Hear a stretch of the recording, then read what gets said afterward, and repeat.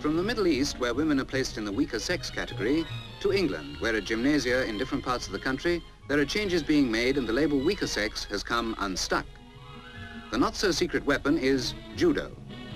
At this London gym run by experts Joe and Doug Robinson, a mighty tough class is made up of models and debutantes. Introducing Joe Robinson, 6'2", 15.5 stone, former wrestling champion. Take a bow, Joe.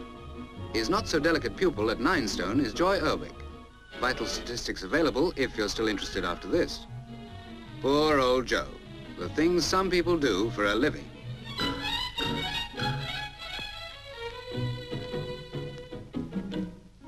Model Shirley Kemp tunes up with some barbell exercises before tackling Joe's younger brother Doug, holder of a 5th Dan black belt, 1 grade lower than Joe.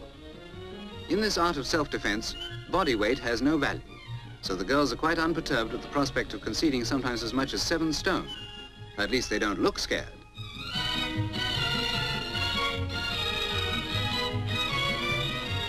To appreciate the progressive stages of judo, let's explain.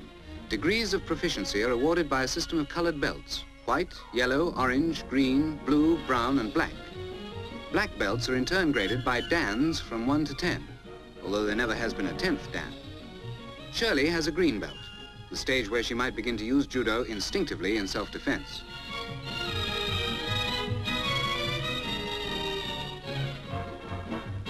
Still, for all that, girls, don't get too big for your boots. Anything you can do, a man can do better.